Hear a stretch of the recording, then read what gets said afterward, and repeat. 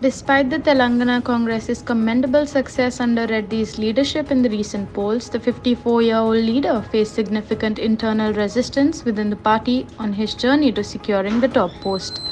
The scheduled swearing in ceremony, initially planned for the previous afternoon, was postponed after a faction of state Congress veterans expressed dissent over the selection of Anumula Revanth Reddy as the Chief Minister.